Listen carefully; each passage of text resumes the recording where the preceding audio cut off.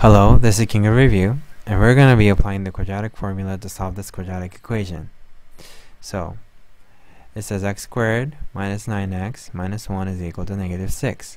But we don't want this negative 6, so let's add a 6 first. It says x squared minus 9x plus 5. So now we have our a, b, and c values. Our a value is 1, our b value is negative 9, and our c value is 5. The quadratic equation said negative b plus or minus square root of b squared minus 4ac divided by 2a. And our b value was negative 9, so negative 9 here, plus or minus square root of negative 9 squared minus 4 times 1 times 5 divided by 2 times a, which is 2 times 1. So that equals negative minus 9, so that's 9, plus or minus square root of 81, negative 4 times 1, which is negative 4, times 5, which is negative 20, over 2.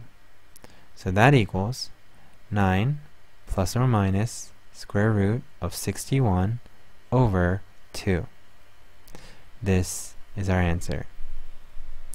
So therefore, option B is correct. Now let's look at our other options. Option A is forgetting about the negative b and the plus and minus part. That's why this is wrong.